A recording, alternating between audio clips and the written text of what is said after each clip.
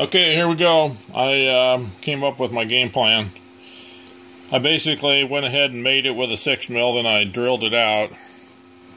I'll try not to move it. I put a little Mustang Roll in here,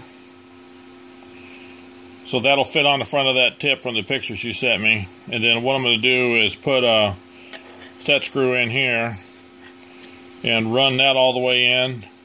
Then you'll have, I did cut the front of this off and down. Then the Mustang Roll will be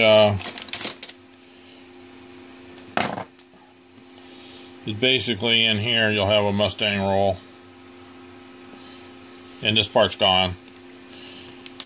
And then that'll fit on the front. But then I'll put this in. I decided to go this route because it's the 304, which is cold formed, and that's a little stronger than if I would have made this whole piece out of 303. So that was the logic behind it. Oop, I got to get this little burr off right here as I cut it back. So I need to take that off. Glad I noticed that.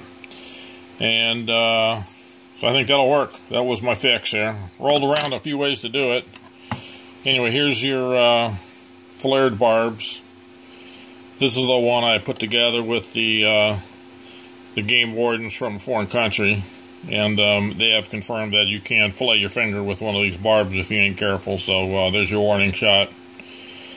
Okay, so we'll see how this works on your blue diamond death pole. And okay, that's it.